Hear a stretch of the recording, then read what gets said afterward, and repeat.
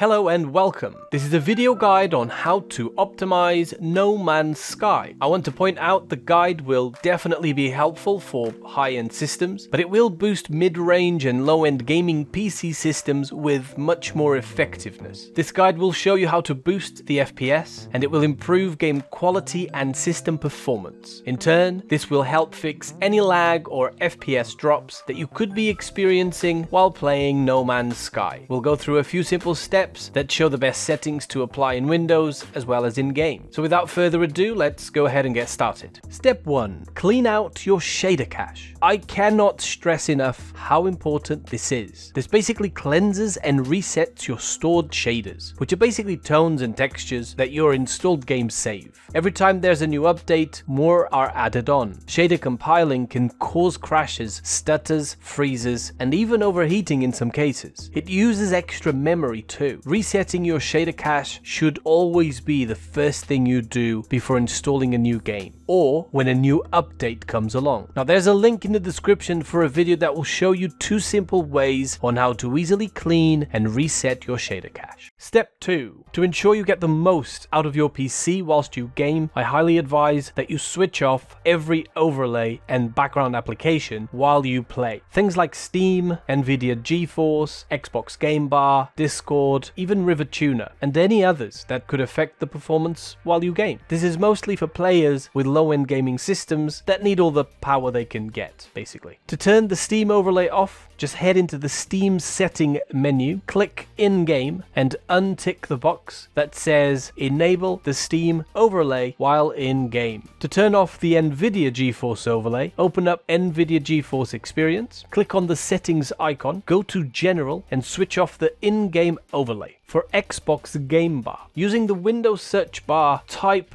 Game Mode Settings, and then click the icon. Once the window is open, navigate to the left side and click Xbox Game Bar, and of course, set it to off. Then you navigate back to the left and click on Captures, where you then need to switch off background recording and recorded audio. For Discord, all you need to do is open Settings and on the left select Overlay. You'll then just need to disable the option that says Enable In-Game Overlay. After you've done that, navigate to Advanced and make sure Hardware Acceleration is set to off, as this actually uses GPU power to run Discord. Step 3. In the Windows search bar, type in Game Mode and click the settings icon. Once the window pops up, ensure Game Mode is set to on. For quite some time, there were issues with this particular setting, but Microsoft has now finally fixed it. So basically, if you're running the very latest version of Windows 10, make sure you turn Game Mode on. This will force all your PC resources on the game you're playing and suppresses any background activity from affecting your system while you game. Step number 4. Navigate back to Windows search bar, type in Graphics Settings, and click the icon. Now in here, you should see an option for Hardware Accelerated GPU Scheduling. This needs to be set to on, and if it wasn't, you will need to restart your PC after you turn it on. After you've done that, navigate down to Graphics Performance Preference, and you will want to add No Man's Sky to your games list. To do this, you need to find your games directory and add it to the game's launch application. You basically need to find where it is installed. So open up Steam, go to your library, right click on No Man's Sky, then click on Properties, then click Local Files, and then Browse. Click twice and open up the folder named Binaries, and then proceed to copy the directory link at the top, which is where your game is installed. You can then close Steam. Navigate back to your graphics settings window, click Browse, and you'll want to paste the link to the address bar at the top. Then find the application icon for No Man's Sky and simply add it to your graphics list. Finally, click on Options, set it to High Performance, and click Save. And then you're done. Step 5. Go back to the Windows search bar once again, type in Power Plan, and click Edit Power Plan. At the very top, click Power Options, and under Preferred Plans, ensure High Performance is selected. Step 6. If you have multiple screens, I would advise to only have one screen on when you play. If you press the Windows key and P together, you will bring up a menu that lets you select which screens to have on. Step 7. Background apps. Simply type settings into Windows search bar and click the icon. Then select privacy. On the left menu, scroll down all the way until you see background apps. Then simply switch off let apps run in the background. Step 8. The Windows Registry Edit. Now this step may look a little daunting, but it really isn't, I promise. Just follow along and you're going to be 100% just fine. First, just head on over to the Windows search bar. Type in run and hit enter. Once the new window opens up, simply type in regedit as you see on screen and hit enter once again. You're now inside the Windows Registry Editor. In here, we're going to optimize and tweak a couple of values that will set important Windows Registry keys to completely prioritize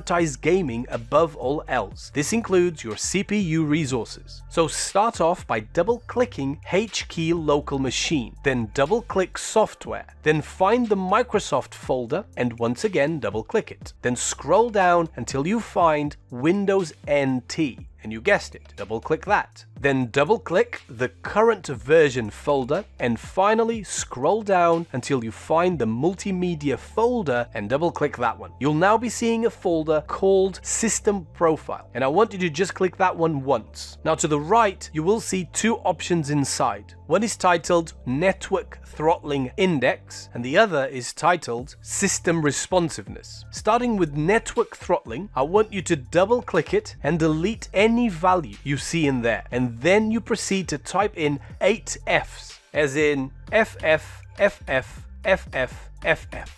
And this will actually disable network throttling completely, which is extremely beneficial for gaming. Now once that's done, click OK and exit. Next up, double click on System Responsiveness and change the value to 0. This will actually ensure all your CPU resources go towards gaming. And once you've edited the values inside these two registries, head back over to the left and double click on System Profile. Then double click on Tasks and then click the Games folder just once. Head over to the right and double click on GPU priority and set the value data to 8. You then click OK. Next up, double click priority and change the value to 6 and click OK. Finally, double click on scheduling category and change the value data to high if it wasn't already and click on OK. You have now successfully optimized the Windows registry for gaming. Step number 9, clearing out your temp folder. This is a pretty simple step and it will clear away a huge amount of unnecessary dumped files that are just simply cluttering your machine. Firstly, head down to the Windows search bar and type in %appdata% and hit enter. Once the window pops up, you will need to ensure that your hidden items are actually showing, as this is a hidden folder. To do that, all you need to do is click on view at the top and then tick the box to the right that says hidden items. Once you've done that, click app data on the address bar and you will see a sort of transparent folder called local. Double click on it and then scroll all the way down until you find another transparent folder that's called temp. Once inside here, you'll want to click and drag your mouse to highlight every single file inside the folder. Then just right click on your mouse and select delete. A window will pop up and what you simply need to do is tick the box that says do this for all current items and then click skip and keep doing the same until the process is finished and you're only actually left with the files that are actually being used by your machine inside the folder. Okay, so now we're going to dive into the game and we're going to change a couple of things. So the whole point is really to try and maintain as high a graphical quality as we can whilst we can squeeze out the very most amount of FPS and performance from our PCs. So that's exactly what we aim to try and do with this guide. Starting with video options. For window mode, you should always have it set to full screen for best performance. However, borderless window can work well for most games as well. Monitor will be primary, of course. Resolution should also be your native resolution. My monitor is 1080p, so I will set mine to 1080p. But if you're really struggling, lowering the resolution is definitely a good way to improve and boost your FPS. With VSync, you should set it off if you have a G-Sync or FreeSync monitor, and of course set the max FPS to whatever your monitor's rate is. Mine is 144 Hz, so it's set to that. But if your monitor doesn't have G-Sync or FreeSync, then setting VSync to triple buffered will reduce screen tearing whilst favoring performance and keeping your FPS to a consistent 60 FPS. When it comes to field of view, the higher the number, the more you'll be able to see on screen, but in turn, the higher the number, the more GPU power you will require. I would say for lower end GPUs, I'd recommend not going above the 75 default value. For mid-range, I'd say between 80 and 100, and for the higher end systems, just go ahead and set it to the highest number. Motion blur should absolutely be set to off, or in this case, just turn it all the way down to 0. Vignette and scan lines can be left as enabled, of course. Now we'll go into graphics options. Texture quality should be either standard or enhanced for lower end machines, high or ultra for mid to high end specs. Animation quality can be at enhanced or high.